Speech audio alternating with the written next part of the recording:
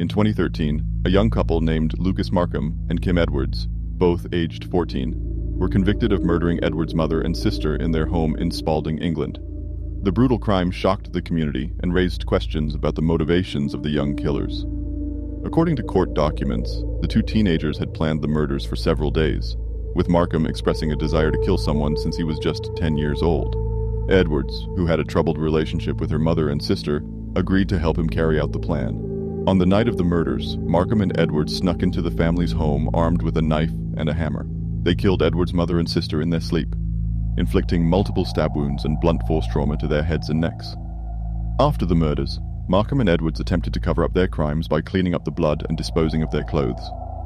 However, they were eventually caught by the police and confessed to the murders during their interrogation. At trial, both teenagers pleaded guilty to the charges of murder and were sentenced to life imprisonment with a minimum term of 20 years.